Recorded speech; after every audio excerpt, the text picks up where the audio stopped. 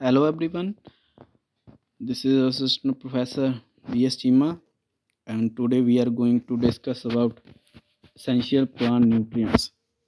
Okay, what are the plant nutrients? These are the elements needed by the plant without which these cannot be able to survive or cannot be able to complete its life cycle. So basically, the nutrients are the elements which are required by the plant for the growth and development, for the production, for the survival, and for completing the life cycle. They are called as plant nutrient. Next is absorption of nutrients, that how much amount of these essential elements are required by the plant for the functioning, for the normal functioning, for the better functioning of plants. So in the first column we can see that CHO means carbon, hydrogen and oxygen. They are required in very high amount by the plants. Look at the amount, 95 to 96% amount they are required. Okay, in the second column, NPK, nitrogen, phosphorus and potassium, they are required in 2.7% amount. Next is calcium, magnesium, sulfur, they comes under secondary nutrients. And all the micronutrients, they are required by the plants in very less amount. All these nutrients combinedly required in 1.3 to 1.4% out of 100.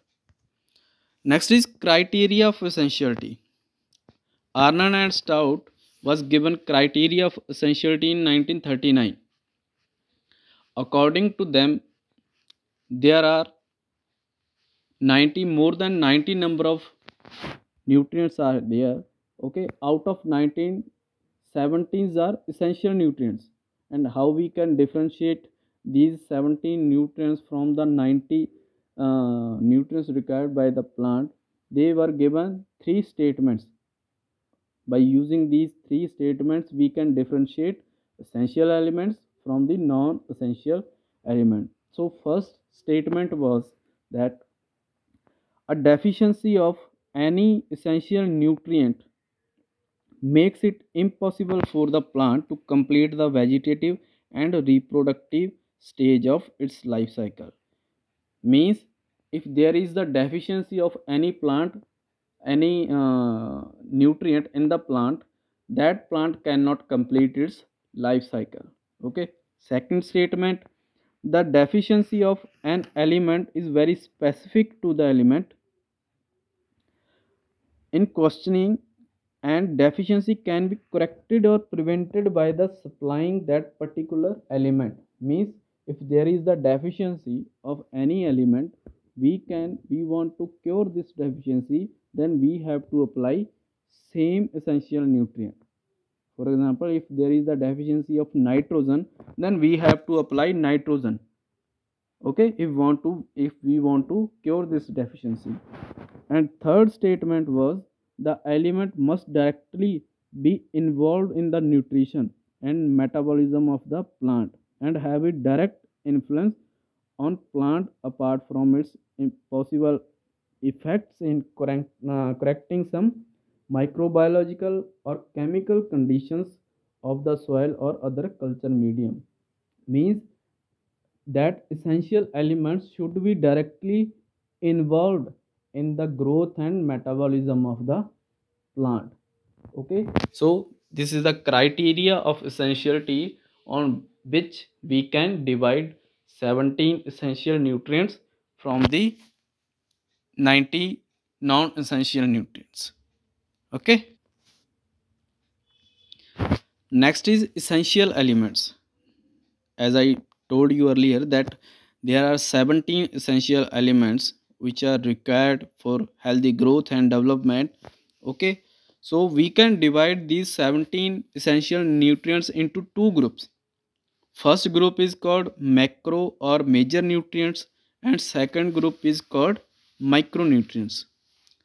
Look, first group means macronutrients further divided into three types: necessary macronutrients, primary nutrients and secondary nutrients. Necessary macronutrients, there are three, that is carbon, hydrogen and oxygen. Primary nutrients, again there are three primary nutrients we have: nitrogen, phosphorus and potassium. If we are talking about the secondary nutrients, then same calcium, magnesium and sulfur. So we have been covered 9 nutrients in first group. In second group there are 8 nutrients. These are called micronutrients. Okay, like iron, boron, zinc, chlorine, copper, manganese, nickel and molybdenum. Okay, so this is how we can divide these 17 nutrients in the groups. Okay, next is terminology. Okay, there are four terms which we can use to tell about the status of any essential nutrient in the plant. If someone asks you that in plant you have to tell the status in one word, then which word you can use to tell the status? Okay, first term is deficient. Means if there is the deficiency, means if there is concentration of any element is low in the plant, that severely limits the plant growth and produces more or less distinct deficiency symptoms on the plant, we can use deficient word. Okay, when we can use deficient word, if there is a deficiency of any essential element and its deficiency is start appearing on the leaves or stem or any other part of the plant, at that time we can use deficient word. Next is insufficient. When the level of an essential nutrient is below their actual content in the plant in an adequate amount that also affect the plant growth and development.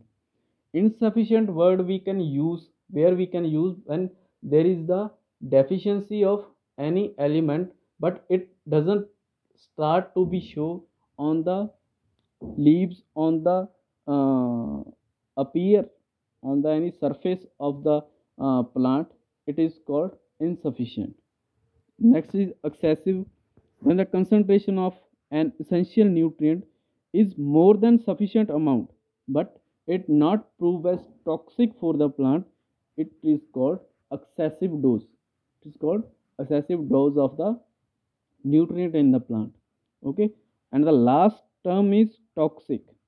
When the concentration of an element in the plant is very high and this highness of the amount causing affects the plant growth severely and produces toxicity symptoms on the plant. Toxicity symptoms means burning of leaves, okay, dwarfing of height, wilting of the plant. So this is called, here we can use toxicity word. Okay, so there are the four words: deficient, insufficient, excessive and toxic. Next is functions of CHO.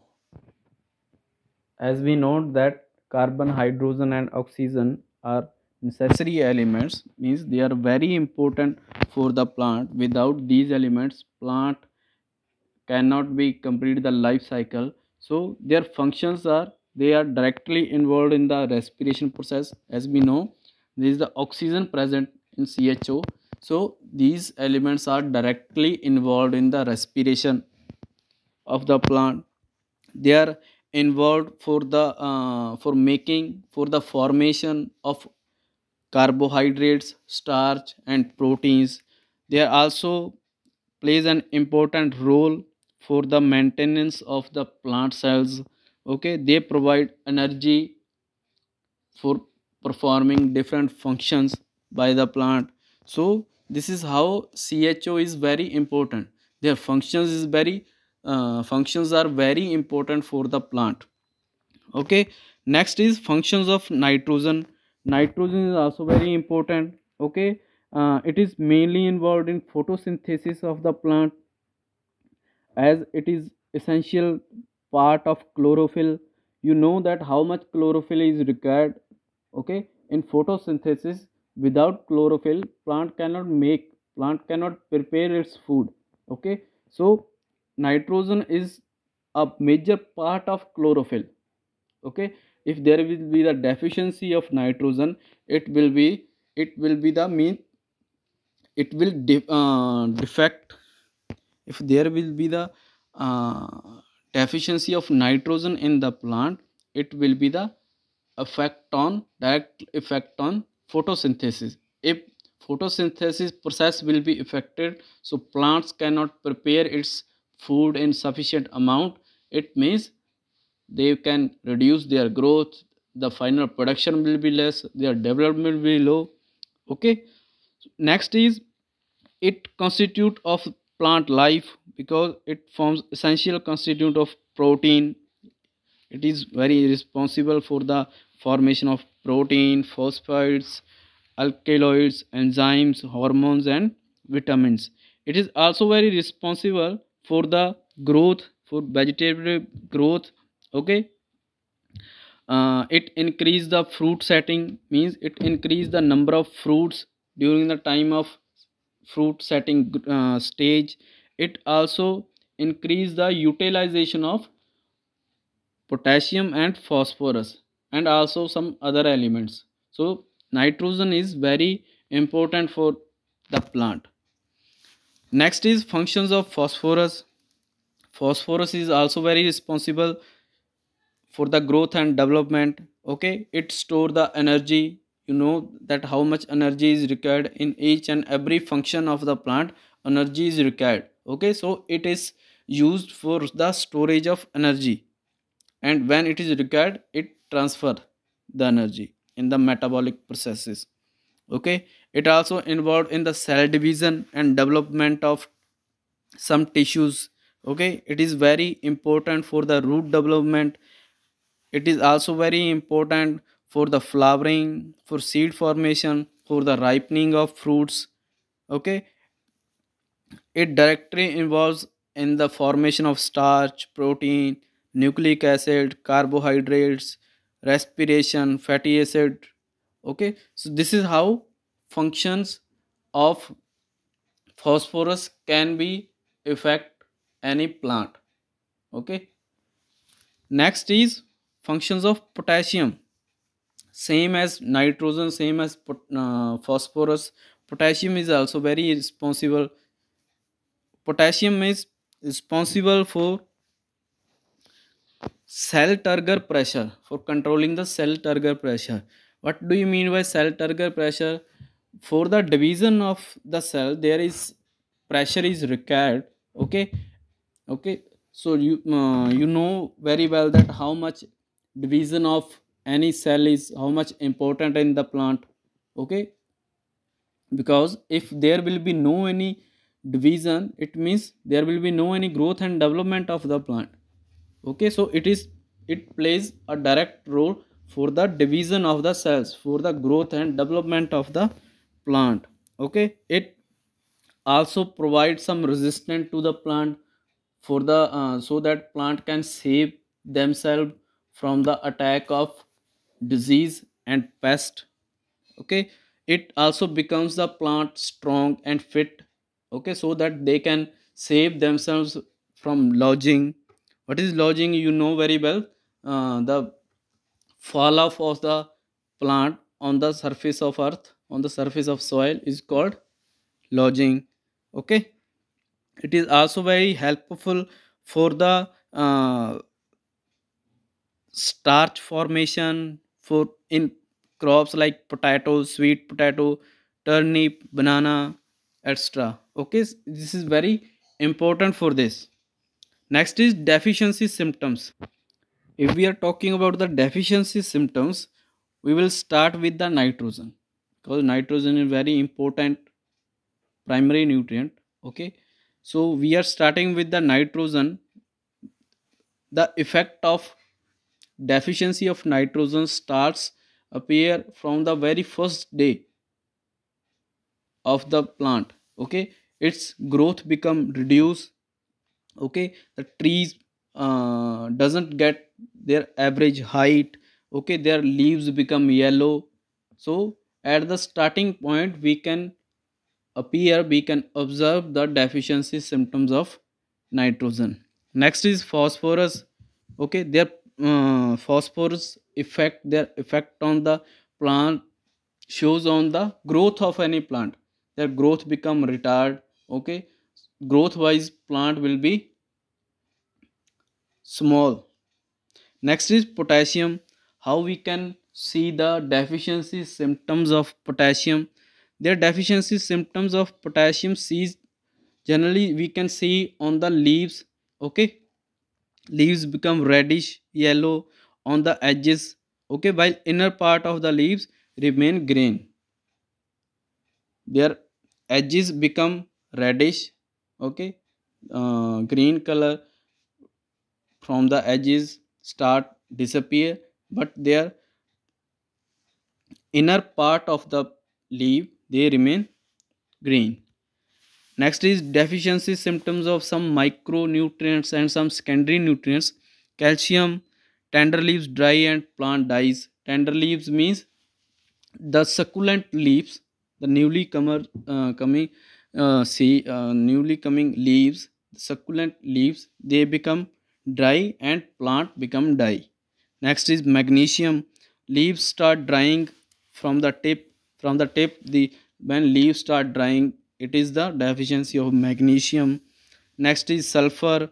You can see brown spots on the leaves. It is the deficiency of sulfur. Next is iron. When main veins of leaf become green, main veins of the leaf become increased. It is the deficiency of manganese. Next is deficiency of copper. Leaves become yellow and stop growing and then fall off. After copper, there is boron. Young leaves become light in color from petiole and start folding. When leaves start folding in the plant, it means it is the deficiency of boron. And last is molybdenum. When yellow and orange spots you can see on the matured leaves, it will be the deficiency of molybdenum. Okay, so this is all about the essential plant nutrients. Okay, thank you.